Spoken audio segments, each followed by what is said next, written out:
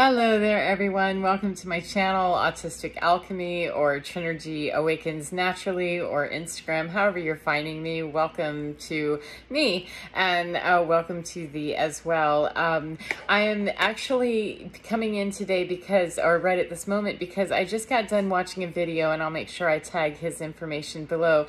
There's a yogi that I started following, and unfortunately, I can't pronounce his name, much less, remember it accurately to pronounce it for you, but I'll make sure that I tag it below.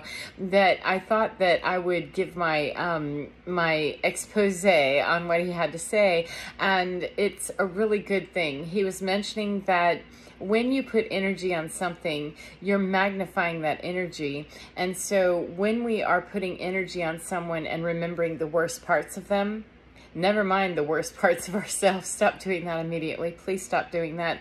However, when we're remembering the worst parts of someone else and how they've treated us, it might be time. It might be time, it's well over time as far as I'm concerned, to really look at other people and be able to discern. Now, he didn't mention that. I'm going to mention that because that's real important for me personally. I'm not a yogi master, and so I don't live quite at that, ascended master spot just yet, so I need to bring it into where I am. However, he mentioned that when we're seeing other people and we're affirming in them the worst place in them, we're going to probably ignite that place in them that feels shame, that feels blame, that feels horror, that feels trauma, that feels the hurt of every wrongdoing. And when they're doing it to us, it can call us to do the same thing. And that's nasty stuff, isn't it? It can bring some real unpleasant stuff. And so as I was listening to him, he's such a sweet little fella. He's got, a long beard, and he's got the turban, and he sits in a cross-legged position, and he's just a very sweet soul. I'm not there yet. I want to make sure that you understand that not all of us are there yet. And so we have to take ourselves where we are and know how to discern so that we don't get blasted by other people's place and space and what they're about.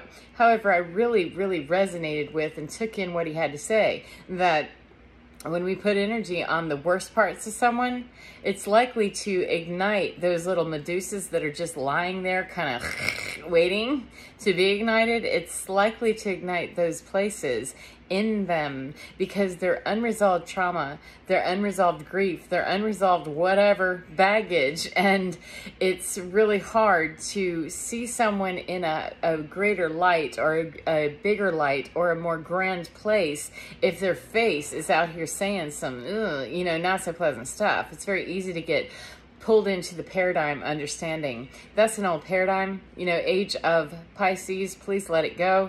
Age of Aquarius is here. Let's go this direction, which, age of Pisces was about restriction and about, domination and, keeping things boxed in. There's not a human being in their skin that I know that likes to be boxed in. I don't care who they are. I don't care how much we go OCD bad or wrong or long or good, or right.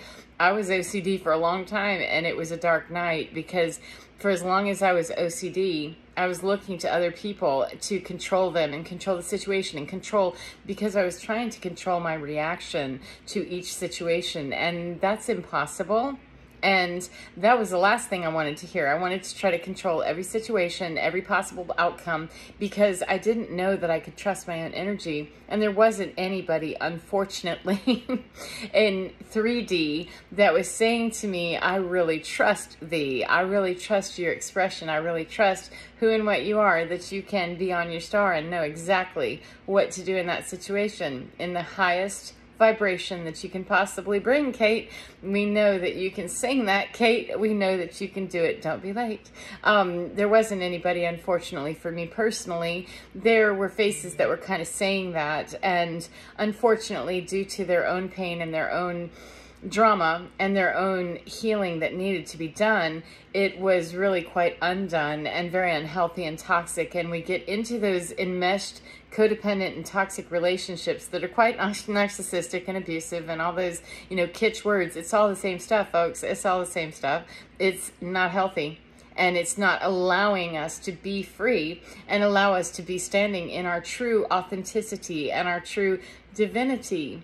And the only way that I know how to do that is to create that within me, and then look to other people to see that in them. However, be careful, my friend, about casting pearls before swine. Nothing wrong with the swine. It's just, do you really want to try to sit above a pigsty and explain to the swine about, don't do that to my pearls, man. That's not cool. You know, you shouldn't do that, and blah, blah, blah, blah, blah.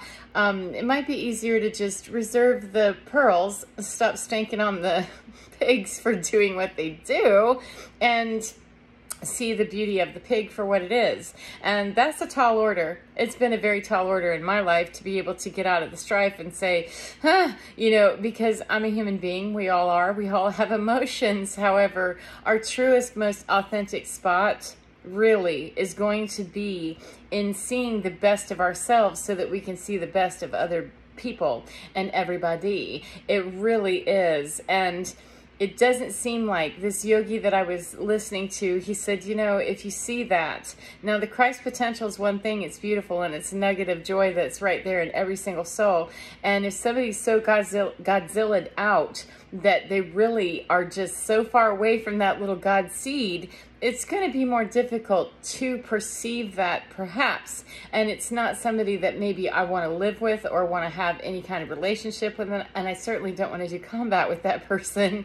You know, that's not a healthy situation. However, dropping that seed within their soul, that's a gift, and it's gold to offer someone, hey, I see you, and I see what you're capable of doing there, boo. And it doesn't have to be that doo-doo. It does not. And sometimes people will stomp on that. They'll stomp on your pearls, and you'll feel like, oh, I wasted my time. It is never a waste of time to offer divine.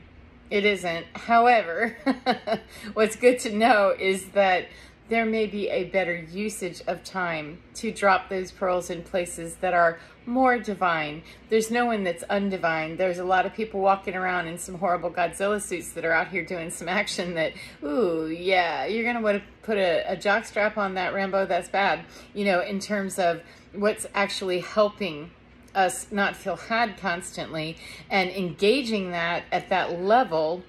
Einstein already told us you cannot fix a problem at the level of the problem, so don't even try. Stop that business. And I agree with that wholeheartedly. I think I'm about to Einstein on that one, that you cannot fix the problem at the level of the problem. So seeing the worst in someone, even when they're showing you their butt, you know, it's hard to imagine that, what are you when they're just flaming hard and showing you their behind. It's very hard to find their divinity. And I'm not saying sit down and have lunch with that, or sit down and, you know, call that a relationship where you're highly engaged. However, in the background, in my mind at least, I have to find those places in my memory where I'm not holding stank behavior, stank thoughts, stank anything.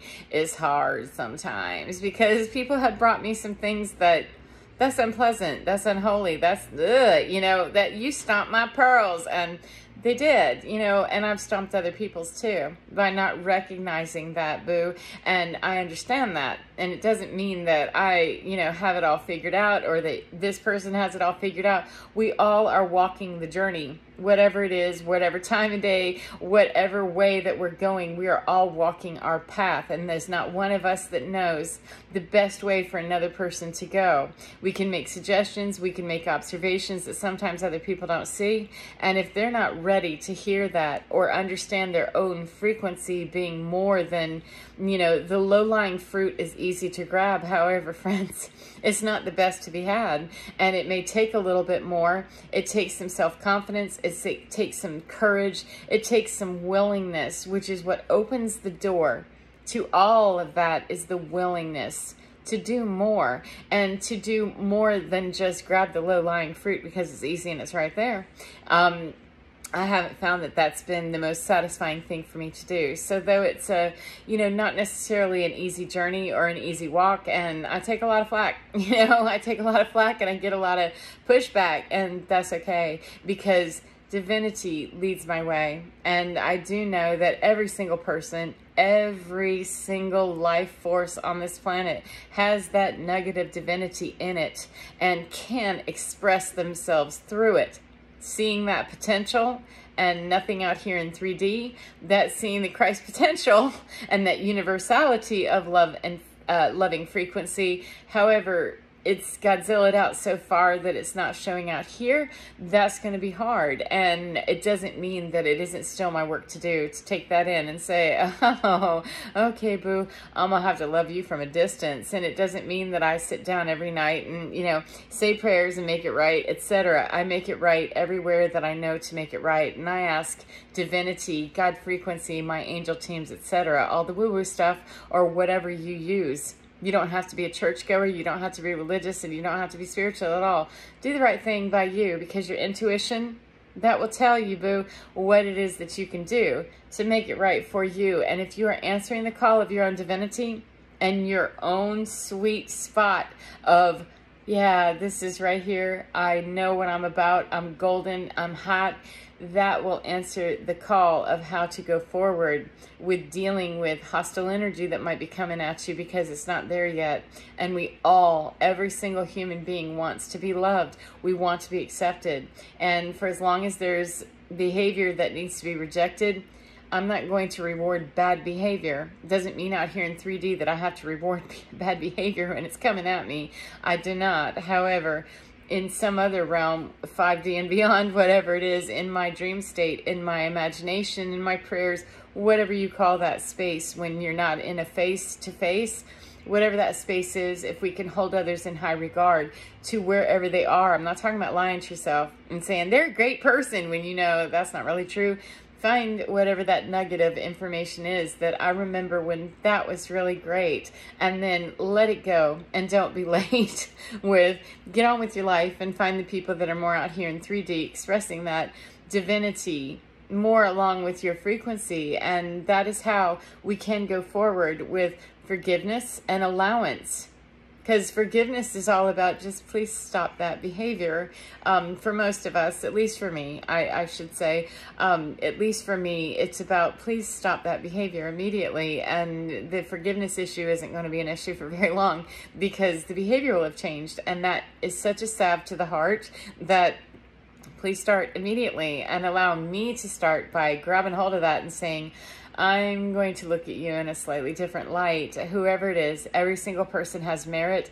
Every single person has that God seed, that divinity, whatever you call that. Every single one of us is available to receive that. We may not be willing to. However, every single person starts out as that God seed. And whether we're a big giant oak tree or we're just that little seed that's struggling hard, every single one of us has that, and we deserve to have that recognized. And again, behavior doesn't mean that, you know, you get an Academy Award or something for your terrible tyrannical behavior. It means that I can honor and recognize in me those places that might not be expressing my divinity so freely, and then recognize in other people that, oh, you're struggling with that too.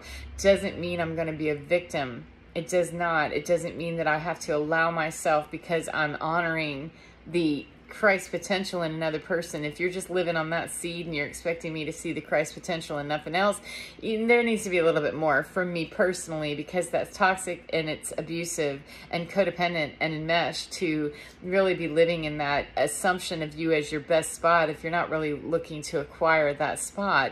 And it's the same if you were to look at me. This isn't a one-way street. This is two-way always. And people are mirrors, and there's also projection. So with that, thank you very much for visiting my channel. However it is that you came across this video, thank you very much for listening and for engaging. And I will deposit the yogi's name and go watch his video, because he does encourage us, please, to go look and see in your own mind, even if there's no other interaction with that person that you can find, you know, that's healthy and good, that's okay.